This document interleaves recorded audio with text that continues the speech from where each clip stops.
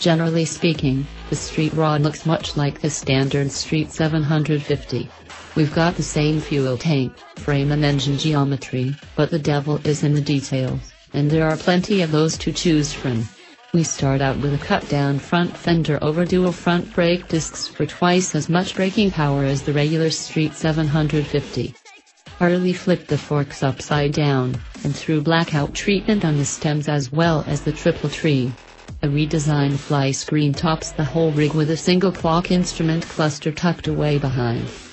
The standard 3.5-gallon street fuel tank comes with a special tank graphic that I gotta say, doesn't really do anything for me.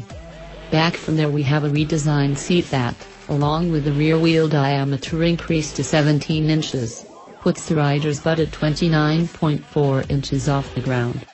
The factory says this is meant to allow for greater forward visibility through the traffic ahead of you and a safer commute, but this stance, along with the almost jockey position rider foot pegs and drag bars, really encourages a relatively aggressive riding position for a Harley. One detail here that never gets old is the bar end mount mirrors, so there's none of the big, tall mirror standoffs waving around in the air, and that makes for clean lines to be sure. Many of these changes make for a marked improvement in handling, and is part of the overall strategy to draw in younger buyers.